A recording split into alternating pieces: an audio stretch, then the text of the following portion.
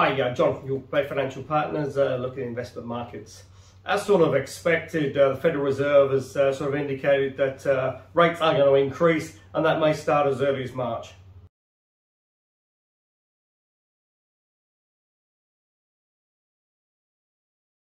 Now, interestingly, now there's potentially a little bit of certainty coming out of the Fed. The market is now rallied around sort of 300 to 400 points on the back of it. Certainly it's been a pretty nervous start to US equities for 2022.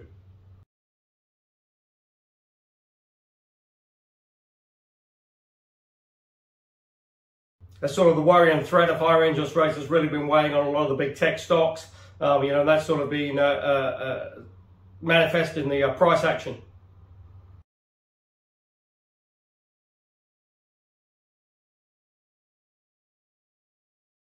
So far the Nasdaq is down just over 7% from its highs, S&P around 5%.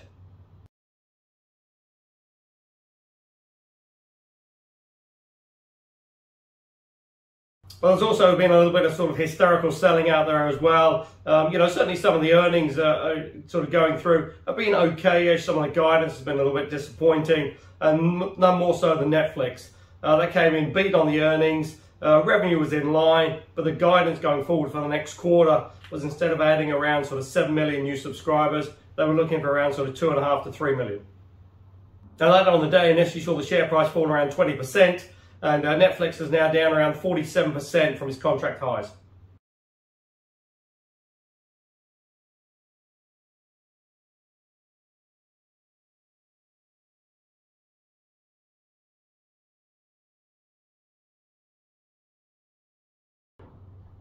But what doesn't seem to have been taken into consideration is that Netflix have been increasing their pricing structure over the last sort of year. So every new subscriber now, but more importantly, the subscribers that have been there for the last sort of year or so are paying higher fees.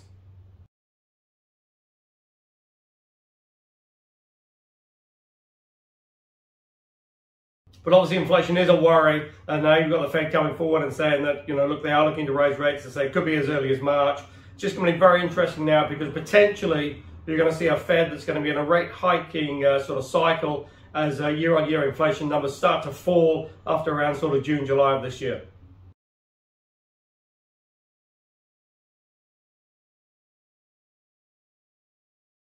And now the Fed has indicated they will increase rates. The sort of debate is on is how many rate rises we see this year.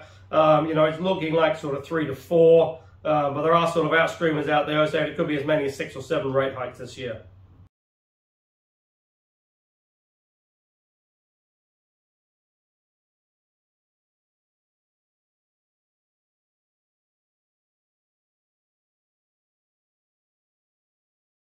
Now, if it was 7, that would be pretty much 1 every meeting.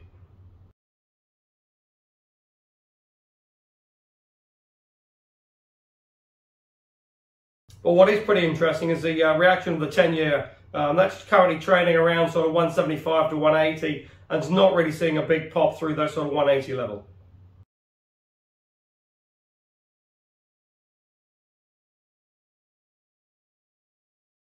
Quite interesting action on the cryptos as well. If you look at Bitcoin now, that's down around sort of 40% from its highs of last November.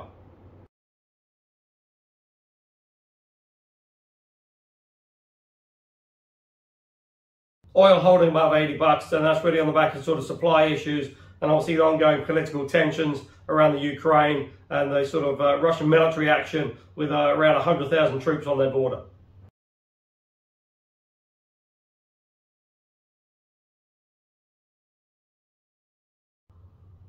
In the UK, Boris Johnson facing increasing pressure. It looks like the sort of results of the independent inquiry into the potential lockdown breaches will soon be in the public domain, and it's just going to be very interesting to see if he manages to survive that, because it looks like now there wasn't just one party, there were multiple incidents.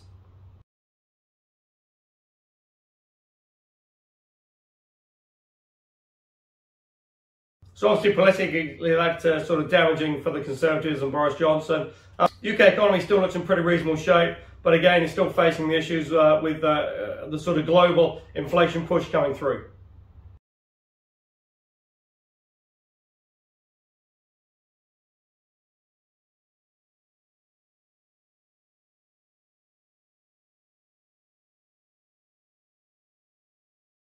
In Europe, interestingly, the ECB is still the only central bank out there who's still engaged in QE.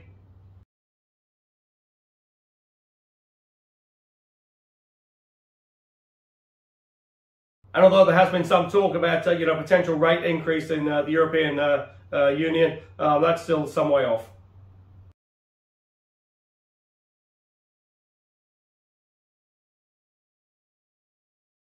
But again, the European economy is really playing a bit of catch up, and there's sort of plenty of room out there for a reasonable sort of growth over the next sort of 6 to 9 months at least.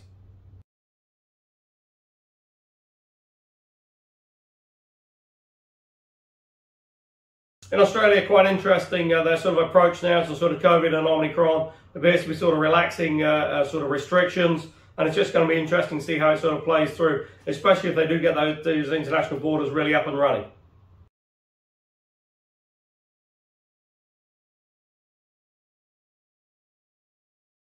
Because certainly the evidence appears to be on Omicron that while it's being much more transmissible, the actual sort of caseload, it sees an initial sort of spike, but then does sort of fall reasonably quickly.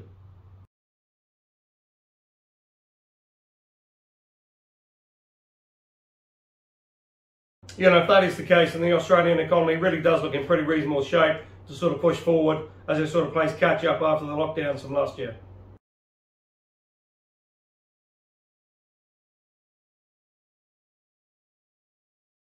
But what will be interesting is just to see the inflation sort of trend out there. Certainly at the moment in Australia, it's not really sort of picking up as it is globally. And if that's the case, then potentially you don't have to increase interest rates until much further down the road.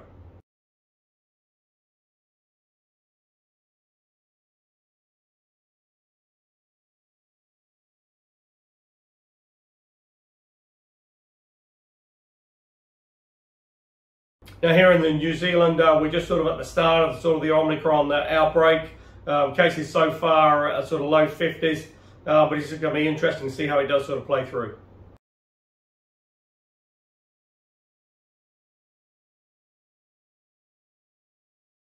And while that uncertainty and the impact on the economy of Omicron, that potentially puts a little bit of a spanner in the works for the Reserve Bank. Meeting next in February, and sort of 3 to 4 weeks ago, it was pretty much nailed in that we're going to increase interest rates again to take the OCR up to 1%.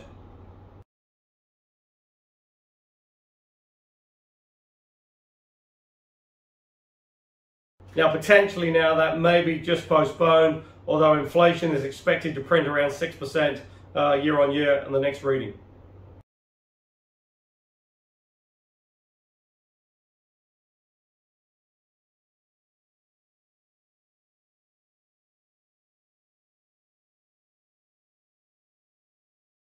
And certainly that nervousness has translated into the share market. Had its worst day for quite a while, falling nearly 1.6%.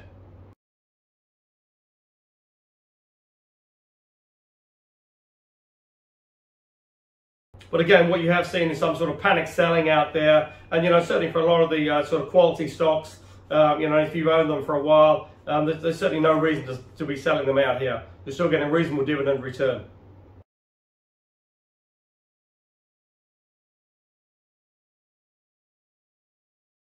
But obviously the big issue is going to be interest rates and just how high that OCR goes this year.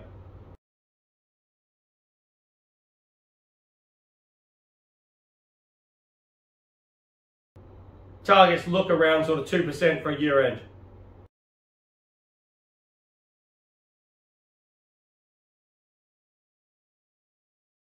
But on the positive side, you're seeing some pretty good sort of price action on the in the dairy sector. The sort of wholesale prices there are pretty good, and potentially Fonterra is looking at a near record payout, which could put around sort of $13 billion into the New Zealand economy.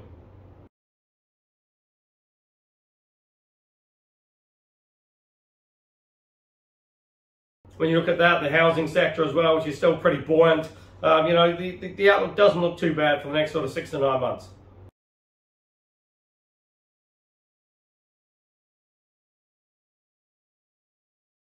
But obviously still pretty tough out there for income investors. Even with potentially interest rates increasing, the sort of returns from sort of fixed interest still aren't that high when you compare them to sort of historical levels. And if you are looking for income options, there's plenty available. Go to the website www.bayfinancialpartners.co.nz for lots of interesting articles, and we look forward to speaking to you soon.